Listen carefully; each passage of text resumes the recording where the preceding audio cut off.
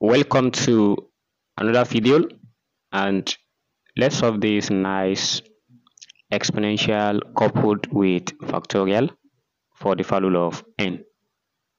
So I'm going to use two different methods to solve this, and I'm only solving for the natural number of this. So which means we can still find the complex roots when we apply the numerical method.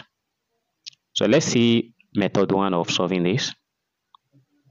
You know, So let's say I introduce the natural logarithm, which is ln of, we have n factorial plus here is ln of n equals ln of n to the power n. So on getting this,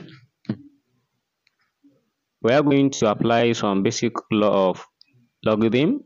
Here we have ln of n factorial plus here is ln of n equals, so if n comes down, we have ln of n. And the next thing to do here is we transfer ln of n into the other side.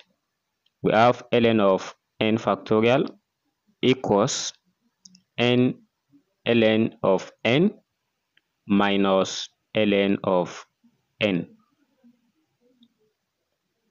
So the next thing we are going to do here is, if this remains ln of n factorial equals, ln is common here.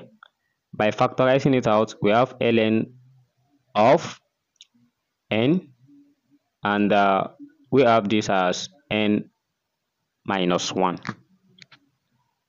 So the next thing we are going to do is,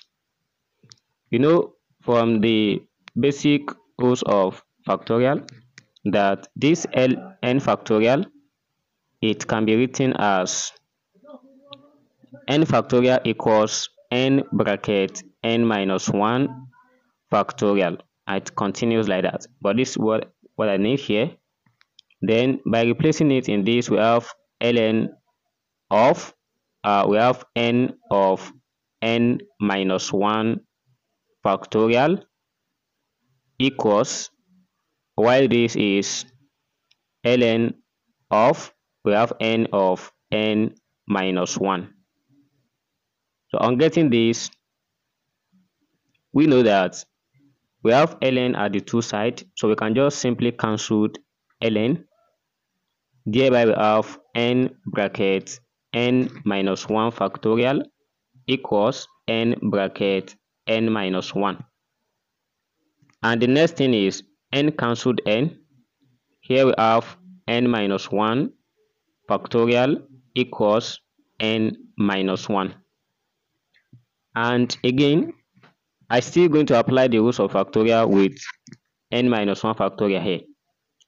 So we also say but n minus 1 factorial equals n minus 1 bracket open bracket n minus 2 factorial.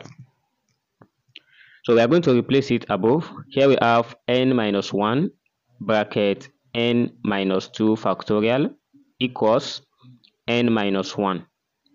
And we can divide both sides by n minus 1, or we simply cancel it. Here we have n minus 2 factorial equals 1. And we know here we need the value of n.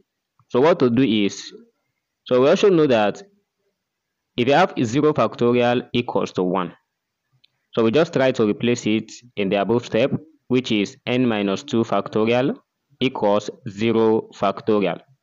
And if factorial eliminates factorial here, therefore we have n minus 2 equals 0, and we have n equals to 2. So which is the solution to this problem, and being the first method. To solve this in another way, which is method 2, as I've stated earlier, that I'm going to use two different methods. So this method we are going to use by a gamma functions method. So we are going to apply a gamma function to solve this question for the second method. And we know the question says if you have gamma of, let's say we have gamma of n plus 1, this equals n factorial. And by recall from the question, which is n factorial plus n equals n raised to power n. And I've applied this above that n factorial is just like gamma of n plus 1 plus n. Everything equals n raised to power n. And with this step, we can now assume that, let's say we have when n equals to 2. So by substituting it in this, we have it as gamma of 2 plus 1 plus n, which is 2, equals 2 raised to power of 2.